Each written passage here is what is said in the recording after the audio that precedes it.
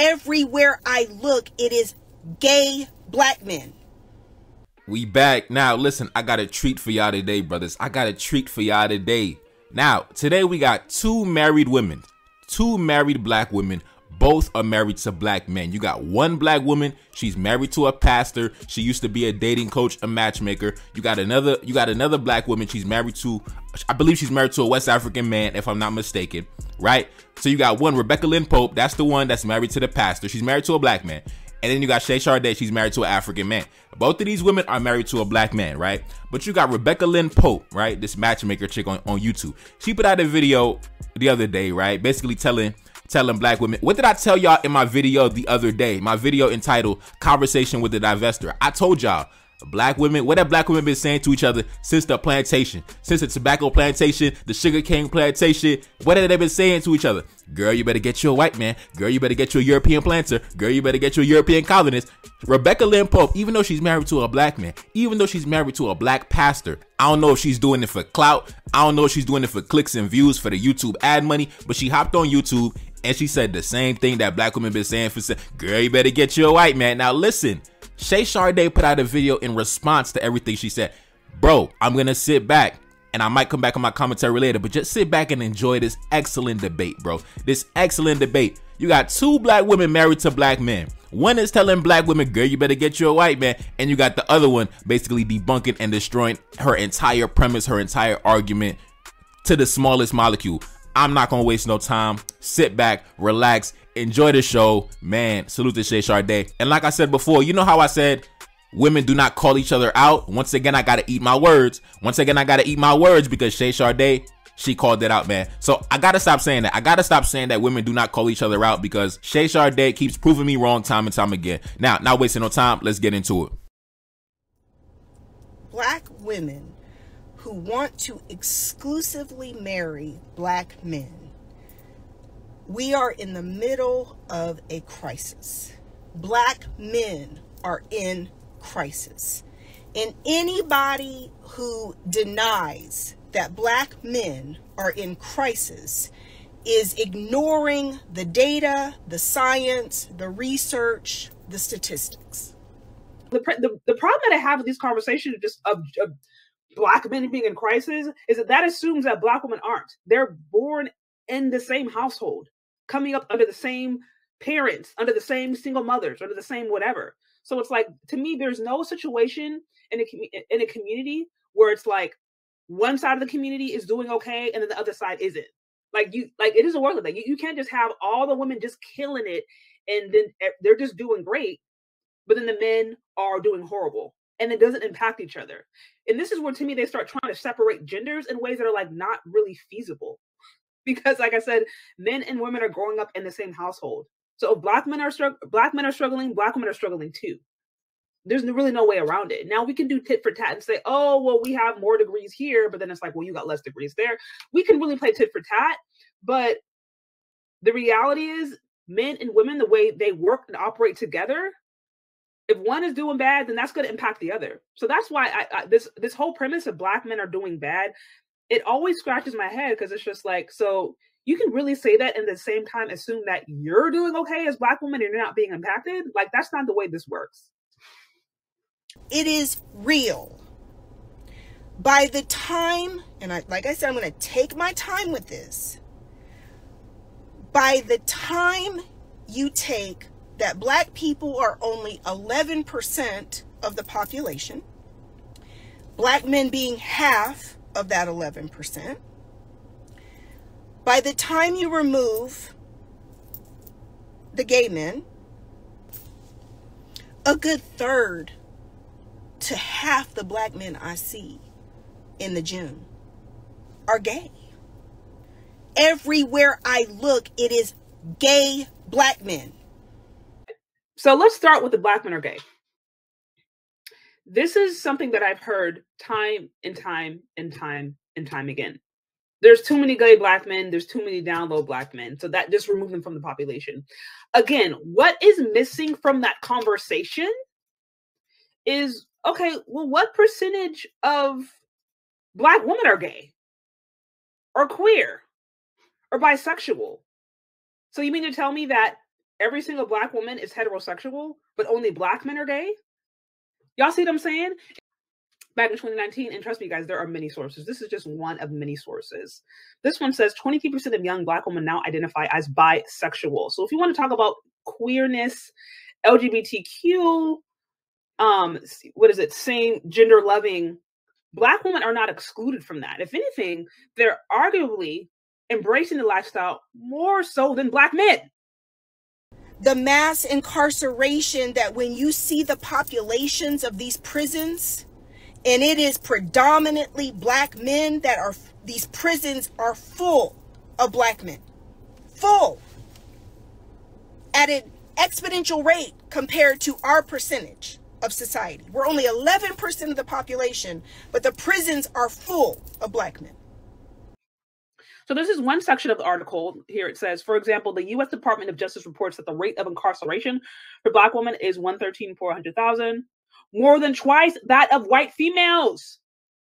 The data is even more troublesome for young black women in their late teens and early adulthood, as they are 5 times more likely to be incarcerated than their white counterparts. So if you want to talk about there being a exponentially higher rate of black men in prison with respect to other populations, the same can be said for black women. You still now, under heterosexual black men who are not married and who are not gay and who are not in prison, are still going to be your gold tooth, pants sagging dudes who have 0 sense. That's still inside of that number. She talked about pants sagging, talked about what was gold teeth, whatever she used to try to create this Pookie persona. You mean to tell me for a Pookie, there isn't this?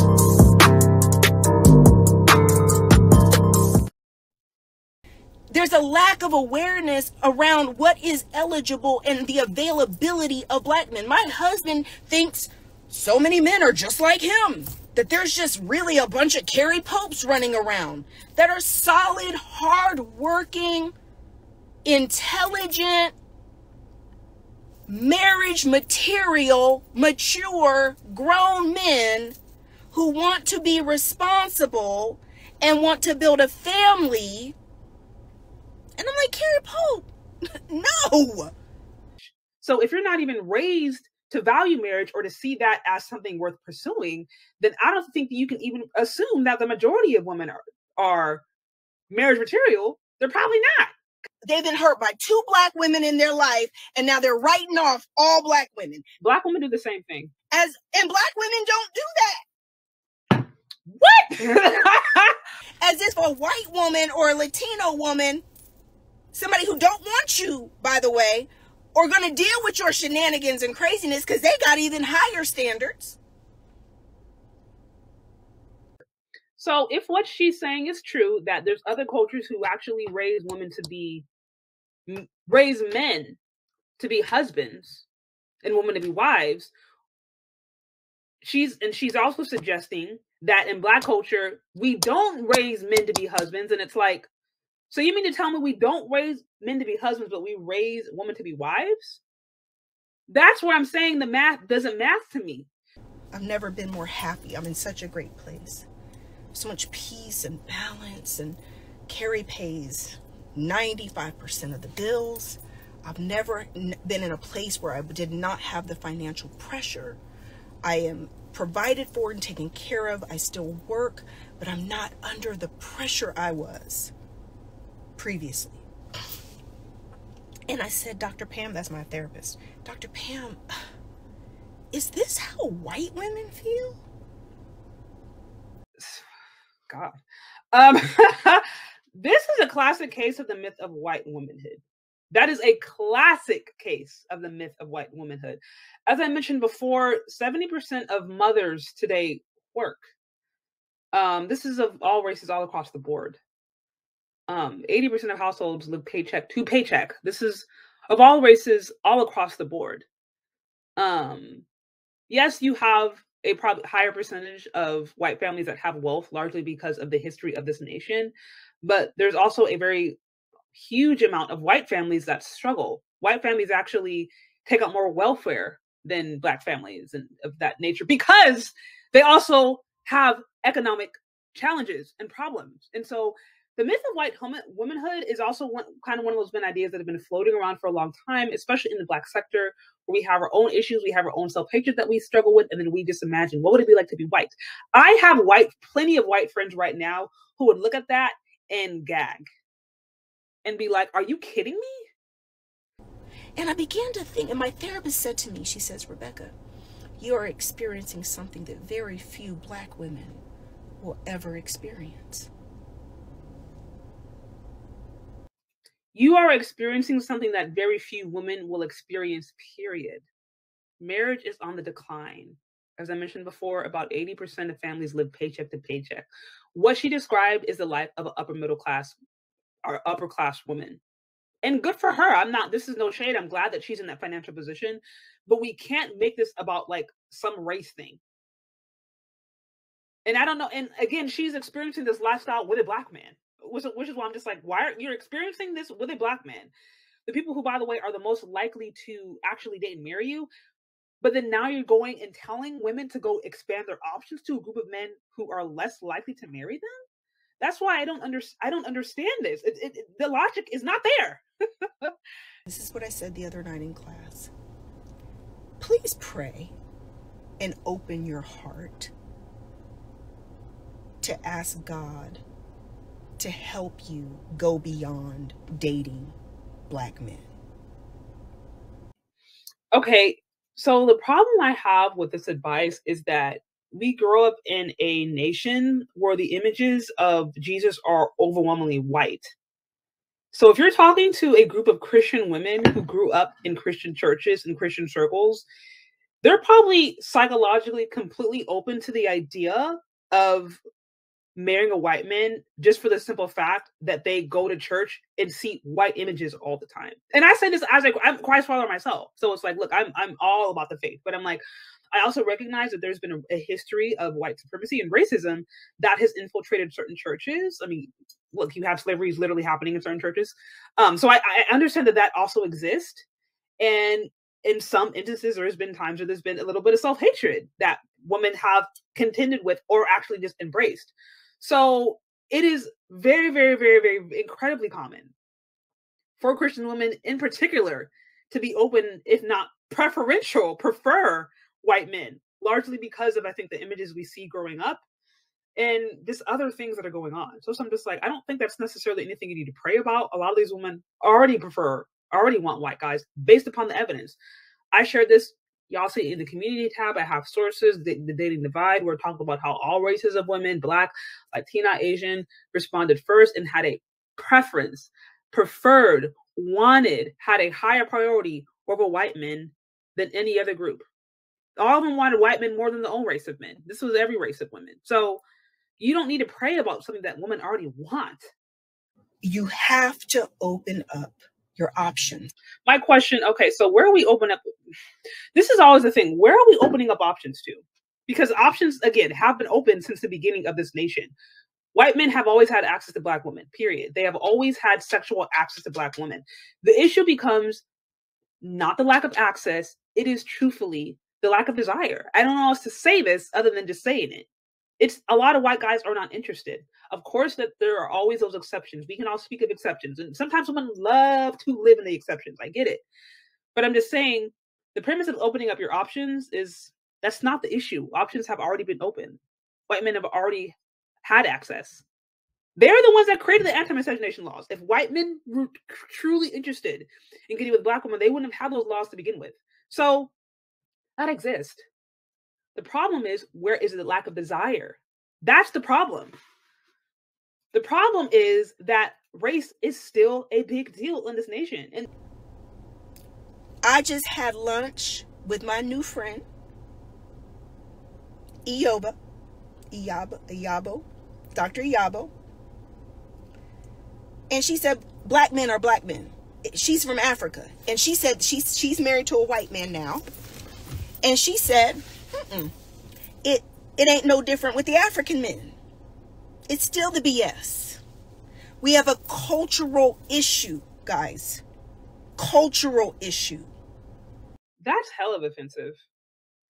I don't know who, but I'm like, now you're making this a genetic, she said it's a cultural issue, but now, so not only have you implicated an entire group of men in the US, now you got the whole continent of Africa implicated.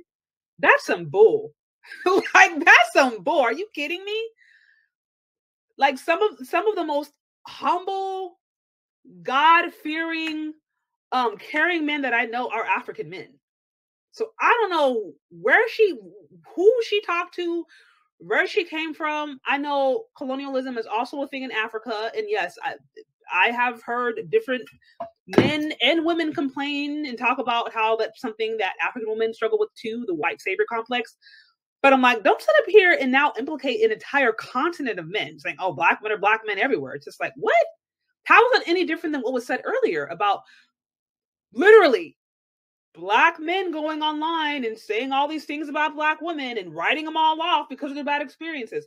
How is what she just did any different? She literally implicated an entire continent, an entire race of men in this BS, acting like it wouldn't also apply to the same women of that same ethnic group. Like, that is some bull. That's some bunk, y'all. I don't agree with that at all. Like I said, some of the most God-fearing, humble, lovely men I know are African men. So you're coming against Black men in America, and you're coming against Black men from the continent. Like, what? And then white men are the answer? Like, what are we even talking about? And this is what I said. A few days ago. It's like, look, if white men were so perfect and amazing and then have no issues with a woman, why did white women start feminism then? Why did they go and literally try to overturn a system with feminism? White women started it. White women championed it. They're the ones who funded it. White women. If things were so great in their family, in their relationship, why did white women start feminism? This is why these whole arguments, to me, they really, really start to break down. And I said before, if somebody wants to date and marry out, that's fine. Like, if you fall in love with somebody of a different race, to me, that's a lot different than you sitting around here and doing everything that's just been done up to this point, creating all these lies, making all these excuses to justify you being with a white person. If you want to be with a white man, just be with a white man. That's fine. But like, you ain't got to come up with, promote these like 1980s lies. And then now you're talking about like genetically, she's like, oh, culturally it's a problem. Well, you're from the same culture. So you're also implicated in that. All of us are. Ain't no way around it. That's absolutely white supremacy. Ain't that white supremacy? Yeah, she went up straight up to the continent. I bet you she ain't never even been talking about, oh, what's the culture part? How you even know? How you even know? You got Black women right now going over to the continent trying to find husbands. I know one personally. So I don't know what you're talking about. That's some bull to me. That's crazy. Listen. The only one I know who are really like pro Black like that usually are women who have already swirled and had failed swirled relationships, or maybe they already have Black sons. But like, Black American culture does not raise a group of revolutionary pro-Black women who are so race loyal. That's not the mindset. That is not the ethos. That is not the cultural narrative that has been passed down. The cultural narrative that's been passed down over the last couple of decades for Black women has been expand your options. So it's like, she's talking to a group of women who don't really exist. She's assuming that like all these Black women out here are just like holding it down and are just like turning away all these like rich white billionaires to hold on to that like real Black love. Like, she's assuming that these women are so revolutionary and they have just all these proposals. They've had white men propose. They've had Asian men propose. They've had Arab billionaires propose, but they're saying, no, I'm not taking any of these eligible non-white men because I'm holding on to my Black African prince. Like, this is what she's assuming is happening. But we know this ain't true. Like, that's not the kind of women that America produces. Not the kind of Black women, at least. This is a melting pot. We've heard me expanding your options since freaking Lena Horne, right?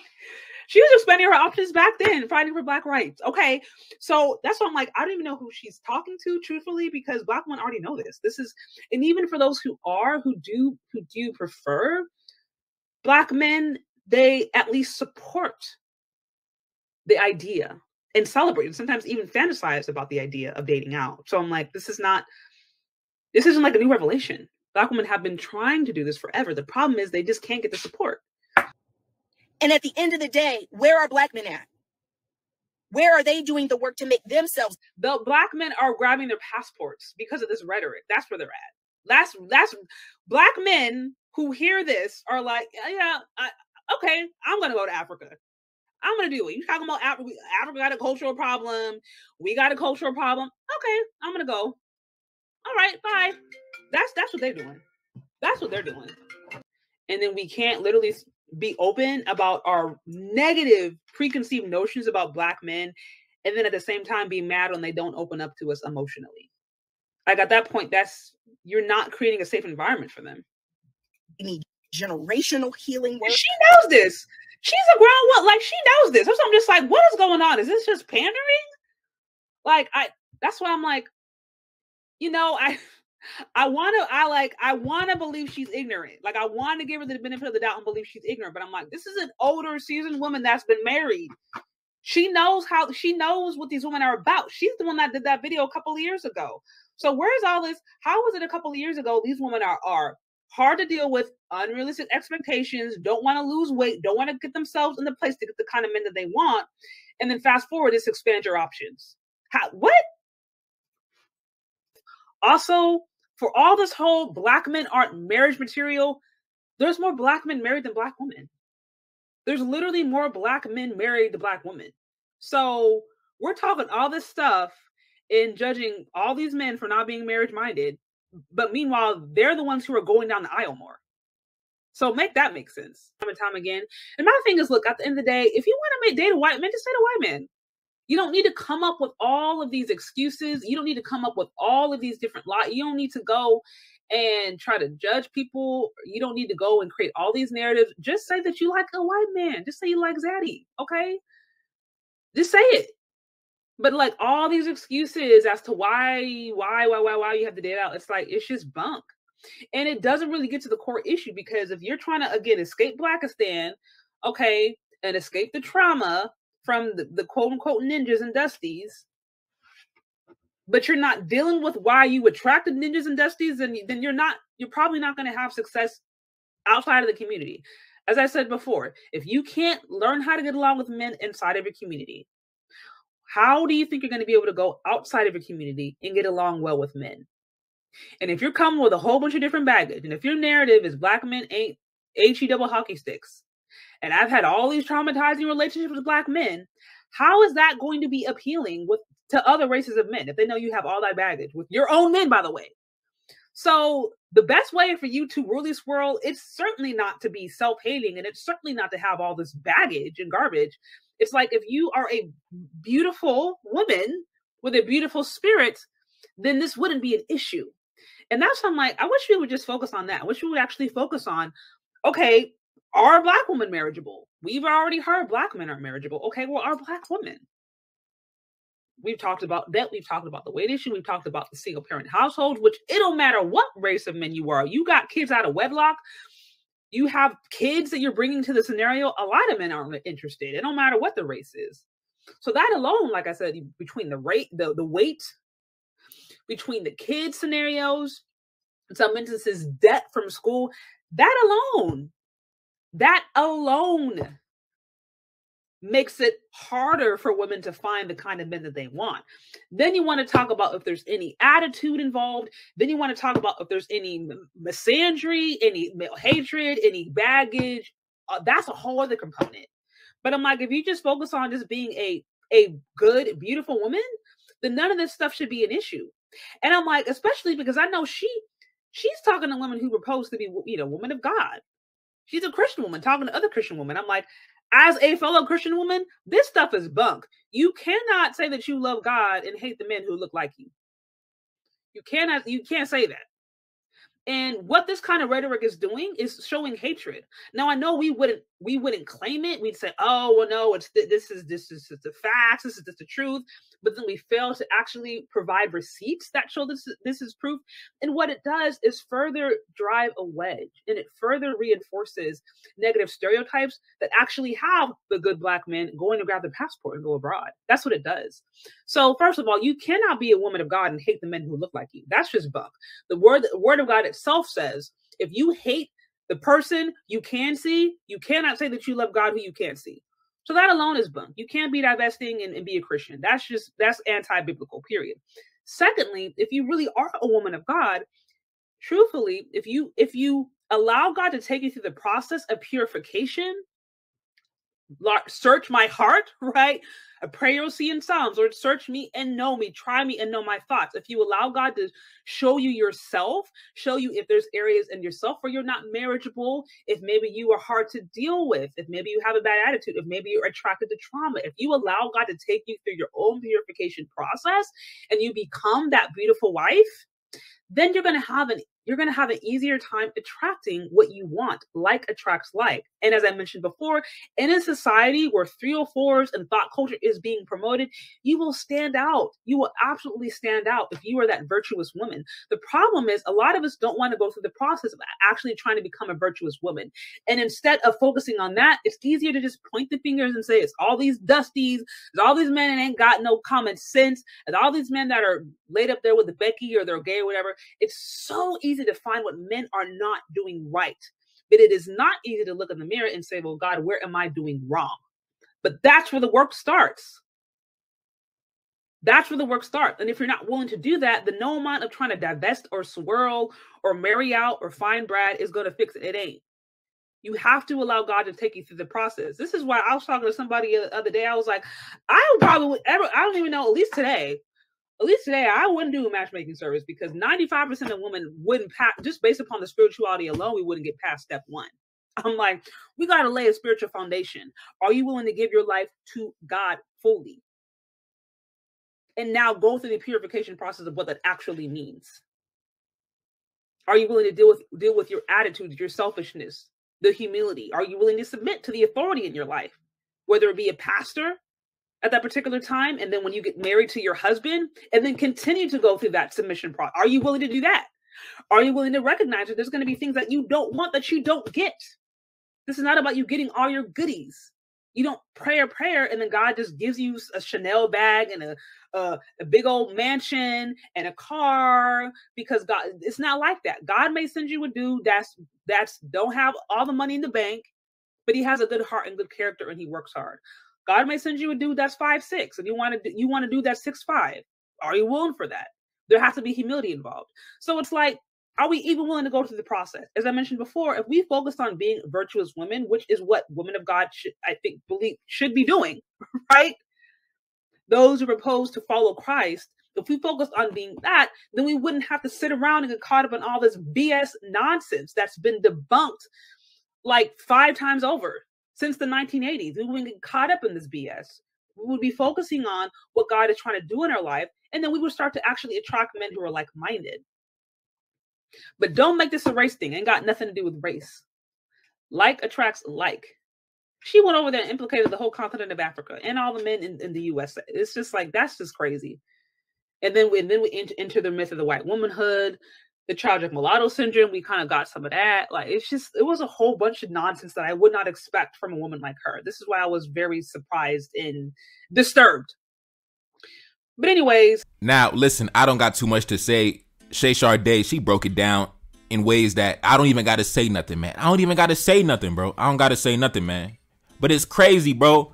Both of these women are married to black men, right? You got that Rebecca Lynn Pope lady. She's married to a black pastor, right? Both of these women are Christian women, Christian God-fearing women. They love Jesus, right? But you got Rebecca Lynn Pope. I don't know if it's like, are they being funded by the government? Because you're married to a black pastor, right? You're married to a good black man who says he pays your bills, he takes care of you, everything is lovely. But then she hops on the internet and says that black men have genetic defects that trace back to the continent of Africa, and that's why European men are the savior. Keep in mind, she sleeps next to a black man every single night. And I love how Shay Sharday broke everything down so beautifully, right? if the black man is homosexual, you saying black women is not homosexual? Bro, black women, they all knee deep. I'm not saying black women outside the United States. We're talking about black women in the West. Black women in the West, they out here engaging in homosexuality. They having sex with transsexuals. They having sex with each other. They kissing each other. They touching each other. Black women, they going to jail too. Like I said, they out here shoplifting. They out here shooting. They out here selling drugs. They out here prostituting. They out here selling pussy. So they out here going to jail too. And it goes back to what I said in my Dr. Umar video.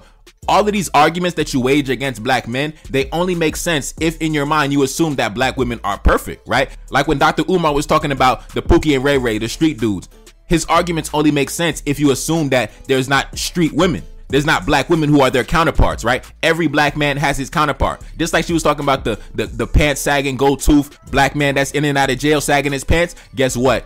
That black man has his counterpart as well. That there's a gold tooth street chick with the felonies on her record too. So like I said, these arguments only make sense because in their mind, black women are perfect creatures with no flaws. But guess what? Every black man has his counterpart. Every single black man has his counterpart. And going back to what she said about how it goes back to the continent of Africa, right? There's a cultural problem on the continent of Africa. That was the craziest thing to say, because what she is saying is she's saying black women are inferior mothers, right? Because they don't understand when they say that white men are the saviors. They're saying that white women are such excellent mothers. They did such a great job in raising and instilling cultural values in their children that they created a superior man. What they're saying is indirectly, black women create inferior children. They're saying black women don't have what it takes to raise adequate children that can go out and contribute to society. Now, I don't believe that, but that is what the divestors are saying. The divestors are saying that white women are better than black women when it comes to being mothers, when it comes to being wives, when it comes to raising children. That's what they're saying indirectly. They secretly worship white women, even though they hate white women and they're jealous of white women and they wish they were white women. Because remember what she said? Remember what Rebecca Lynn Pope said during the discussion? Because she said she got a black man that pays her bills, that handles everything, and she was like, wow, this must be what white women feel like. They really think white women are like living like queens and sitting on top of the mountain. The average white woman is a regular person making $50,000 a year. Regular person, man, driving a 2004 Honda Accord, man. Something we also didn't discuss, because like I told y'all before, my family is in the pharmaceutical industry. Something we didn't discuss. How come they never talk about the amount of women in general, but black women especially, who suffer from mental illness? The amount of black women who are bipolar, the amount of black women who are depressed, the amount of black women who suffer from schizophrenia, the amount of black women who have been Baker's acted. These divestor arguments are stupid because they come from a position where they are perfect. We out here killing the game. We're millionaires. We out here so educated. But the real reality on the ground is black women are going through the same thing black men are going through. Y'all out here getting arrested. Y'all out here in the streets. Y'all out here with felonies on your record. Y'all out here, bro, come on, man. Y'all out here mentally ill on a crazy level. There's a lot of mentally ill black women out here on the streets, and especially the ones that are homeless. A lot of black women on the streets are straight mentally ill, bro. Like, there's a lot of homeless black women on the streets that are straight up mentally ill. We got to keep it real in these discussions. Like I said, I be outside. I really be outside interacting with the people, so I really see what's going on, man. There's a lot of black women on drugs. A lot of black women on drugs walking the streets. What I'm saying is, this picture that they paint where the black woman is up in the sky killing the game and the black man is on the bottom struggling and scraping, it's not reality. It's not reality. Like Shay Sade said, the black man and black women, they are raised in the same household under the same cultural values. So it's not a situation where one half of the community is out here killing the game, killing the economy, and the other half of the community that was raised under the same roof, under the same values, with the same core structure, is somehow on a different level. No, they going through the same shit. They going through the same shit, bro. They going through the same shit. And like Shay Sade said, they need to stop trying to create all these false narratives that can be easily debunked and just come out and say, listen, I'm just a black woman I just love white people. Like, the black women who are divestors, they need to just come out and say, look, I just love white people. But they can't say that because it sounds so crazy to be a black person who loves white people. But just come out and say, listen, I'm black, but I just love white people. Okay, just say that. Just be a man and say that. Just like there's black men who say that. There's black men who just keep it real. Like, some black men just keep it real and just say, look, I just love white women, man. Ain't no anthropological reason. Ain't no historical reason. I just love Becky. So the divestors need to come out and say the same thing. Listen, I just love white men. Yes, white men have destroyed my civilizations, and yes, they've colonized and pillaged and robbed and disgraced my ancestors, but I don't care. I just love white folks. Divestors, just say that, man. Just say, listen, I don't care what happened to my ancestors. I don't care what the white man did. I don't care what I don't care about the atrocities that happened. I just love white people. Just say that, man. The divestors need to start a new movement. I love white people. I love white people. I love white men. I love white women. Just say that. Just say that. Stop this fake animosity that y'all got towards white people. Y'all love white men and y'all love white women, because white women, they created white men, they raised white men, they instilled the values that you love about white men. So y'all need to go to white women, get on your knees to the white women, like y'all praising to Jesus Christ, like y'all get on your knees for the white man at church. Get on your knees towards the nearest white woman and say thank you. And when the white woman asks you, why are you saying thank you? Because you gave birth to white men, you raised white men. Thank you. Thank you for your contribution to society. Thank you for giving us white men. That's what the divestors need to do. Get on your knees, go to Becky, humble yourself, and tell Becky thank you. Thank you for suffering through labor, for giving us the white. Thank you. Thank you. All right, man. Listen, Shay Sade, I love you. Salute to you. Man, listen, we need more like you. You solid, you real one. Anyways, it's your boy Neferkari Desaline. Cash App up on the screen, and I'm gone. Peace.